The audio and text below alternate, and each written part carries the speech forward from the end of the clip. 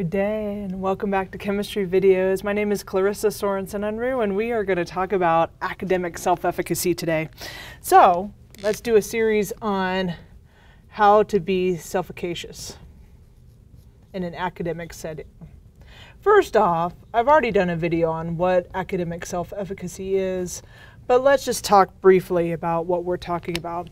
Really, academic self-efficacy and the idea of self-efficacy was an idea that was put forth by Albert Bandura in the 70s. It was part of a larger framework called social learning theory that he was thinking about in terms of talking about what people needed to succeed in certain contexts, certain environments.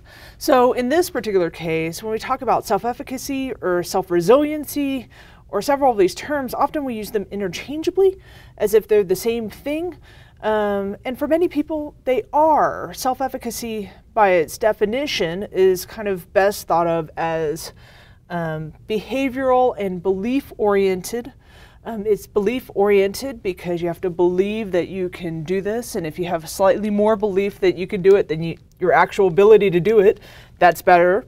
And it also includes a behavioral context in terms of thinking about you have to have a goal, you have to be in a certain environment, and that belief that you can do it has to be set up against whatever you're trying to do.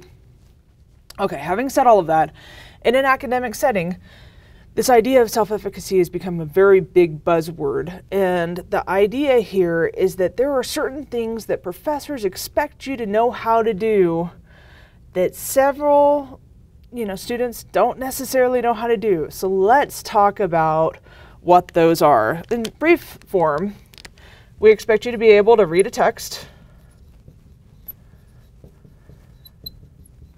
right? The textbook is there for a reason. I'm going to make this a little bit less so that you don't have to worry about seeing red all the time. My TEDx shirt is peeking out. All right, so in terms of this, you're reading a text. You have to be able to read the textbook. What does that look like? Well, reading a textbook doesn't necessarily mean reading it word for word. There are different strategies for different classes in terms of reading the textbook. So let's talk about what that means for chemistry specifically. Also, you should be able to read journal articles. Again, journal articles in the chemistry context or in the STEM context, it's a different deal than journal articles in other contexts. And so in terms of thinking about this, you need to be able to really get a sense of how to do it, at least in science and engineering. For English and social sciences, it might be a bit of a different deal altogether.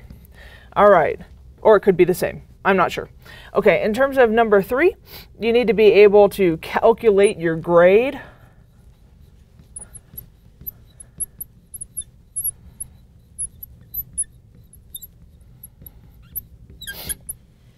Okay, calculating your grade is an important piece. Many people seem to have lost the art of calculating their grade, and so we need to go back and make sure you know how to do that. There are certainly several ways that professors set up grade calculations, but we're going to go through the one that, at least we'll go through a couple and see where we get from there. And then the last piece is resourcing that we're going to talk about. That's not the last piece that could be part of this. But resourcing, what do you do when you don't know what's going on in the class?